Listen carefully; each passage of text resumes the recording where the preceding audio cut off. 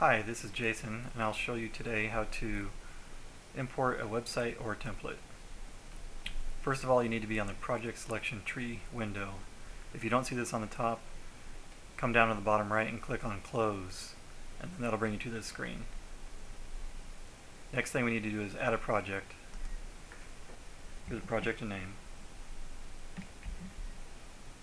Click OK, and here's our new project, and we'll click on it with that highlighted by clicking at it once. I'll click on the import button, navigate to my new template or website, double click on it,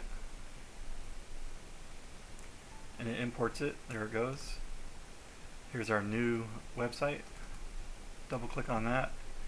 Here it is. 3 pages. Preview. There you go. That's all there is to it.